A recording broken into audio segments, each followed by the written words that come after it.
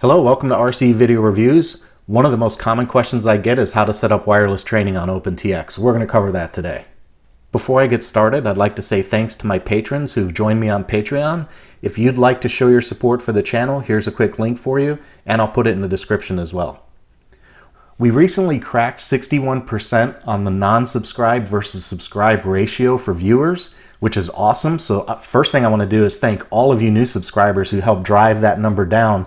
And for the other 61%, what are you waiting for? Hit that subscribe button and join the channel. Don't forget to turn on the notification bell so you're made aware when new things happen on the channel as well. Okay, let's get started. Wireless training is one of those very cool technologies available on OpenTx. And because we have the multi-module in these Jumper and Radiomaster radios, you don't have to do OpenTx to OpenTx. If I had a Spectrum or a FlySky radio, I'd show you how to do it, but I don't. I've only got OpenTx radios, but you'll get the idea. I'll explain everything. Before we get into the configuration options, I want to show you the hardware you're going to need to pull this off. Obviously, you need two radios. You'll also need a receiver for the airplane. We're going to imagine this Fursky XSR is the one that goes in the airplane. The next thing you'll need is an external module in your radio to talk to the airplane. So the external module talks to the plane. The internal module talks to the student. So you need two transmitters in the master radio. You need one to talk to the airplane, and you need one to talk to the student. You can get these FrSky XJTs just about anywhere online. And they're relatively cheap. They're only like 30 bucks, maybe 40 bucks. It's been a long time since I bought one. Regarding the software configuration, there are 7 things we need to do today. And I'm going to start out with a little vernacular. So point number 1, this radio will be the one in the hand of the student. This one will be the one in the hand of the instructor. So we call that trainer, student. The second thing we need to do is bind the receiver to the trainer. So the airborne receiver gets bound to the trainer radio over here. That's the one that gets control over the receiver in the air. Third thing we need to do is bind the trainer to the student. So we have to establish a wireless link between these two. Remember what I said when I talked about the hardware. The external module connects to the in-flight receiver. The internal module connects to the student radio. Number 4, we have to set the model trainer mode to master multi. That's kind of an important step because we're telling the radio, hey, use the multi-module for an input. Number 5, we'll add a special function so we can enable trainer mode. And number 6, in the system settings on the trainer, we have to set up how we want the two radios to interact when we're in trainer mode.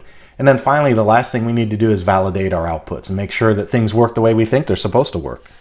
We've already identified number 1. This is the trainer and this is the student. So I'm going to jump right into number 2, and that's to bind the receiver to the trainer.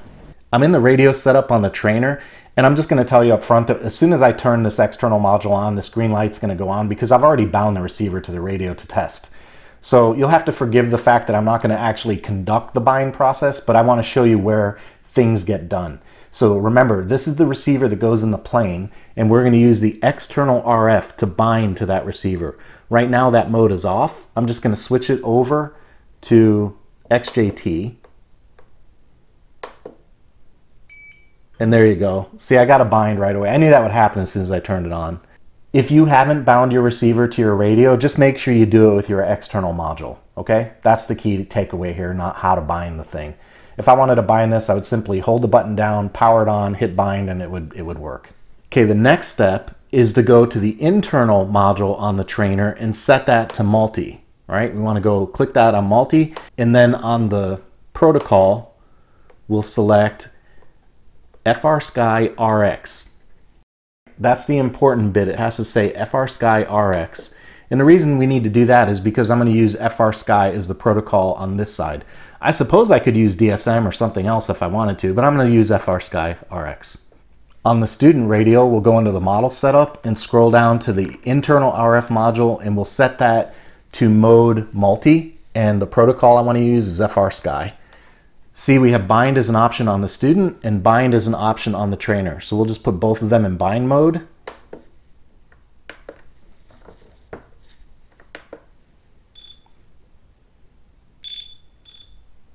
And there we go, they're bound. Okay, that's covers step number 3. We've got our trainer and our student radios bound together. Now let's move on to step number 4, which is where we're going to set the trainer mode to master multi. So in the model configuration, just go left and you'll see the mode down here at the bottom. Currently says mode Master jack. We just want to change that to master. Trainer signal recovered. Trainer signal lost. Trainer signal recovered. There we go. Trainer signal recovered. We're on master multi. I'm just turning the volume down so we don't get swamped with audio while I'm trying to talk. Step number 5 is to add a special function to enable trainer mode. So we'll go into the model configuration and click over to special functions. And you can see I've already got one enabled. I used SF1 and I'm going to use SG down. I know a lot of people like to use a momentary switch, and you could do that. My theory is that I'm just going to keep my finger near that switch, and if I want to take control, I'll just flip it. Because I use my momentary switch for instant trim. I guess I could use the T5 or T6, but I don't think I'd want to stand there and hold the switch while the student's flying. That just seems odd to me. Anyway, I used a normal switch. You can use whatever you want. Use a momentary, use one of the T5, T6 buttons, whatever makes you happy. I used SG down. Just make sure when you do that, you set the option to be trainer sticks, and don't forget to put a check mark over here on the right to enable that. With our switch set up to enable trainer mode, let's take a look at the system trainer setup, which is item number 6. We'll get there by pressing the system button and page left 3 times. And that brings us to the trainer setup tab. I want to cover some of the symbols on the trainer setup. Notice that on the aileron line, I've got a plus and an equal. And then on the elevator, throttle, and rudder, I've got a colon and an equal. What that does is in this mode with the plus and the equal, the trainer and the student are both controlling inputs. So the trainer can override what the student does. And I will show you an example of how that works a little bit later. I just wanted to point out what that does. The second thing is on these percentages, that basically is the weight. So if you take that weight and lower it, what it does is lowers the amount of throw the student gets. It's kind of like setting dual rates for the student. So you can lower this from, right now I have it set at 100. And I think for testing purposes, you want to make sure you leave it at 100 to verify output from the student to the trainer. You'll notice on the bottom there's a multiplier option and a cal option. The multiplier option is used in the event you're not hitting 100% on your throws. The cal option is used to tell the radio where center is on the student. What I want to do before we go any further is show you how to do a quick calibration. On the student radio, put everything at center, all the sticks at center. We're only using 4 sticks, so we don't need to worry about pots and all that stuff. But put your sticks at center, and then also make sure there are no trims. Make sure your trims are zeroed out, and a little pro tip, make sure your sub trims are zeroed out as well. You don't want any trims at all. You can go back to trims later, but for now, make sure your sub trims are zeroed out and that your trim on the radio are zeroed out as well. And once you've zeroed out your trims on the trainer, bring the cursor down to the cal field and just hit enter twice. Click, click. And what that does is it sets 0 for all the sticks on the student radio. All right, step number 7 is to validate output. So we're going to start by using the output that we see in the trainer setup. And you can see I've got a little bit of fluctuation, but I want to verify all 4 channels. Channel 1 is my aileron. You can see I've got 99.8. I can live with that. And 100 on this side, good. On the elevator, all the way down, I see negative 100, good. All the way up, I see 99.8 again. I can live with that. And then on the throttle, I see 99.8. I'm okay with that. And down to 100. And then on the rudder, I see 94.7 and 94.3. Not sure about that. I'm not sure what's going on with that.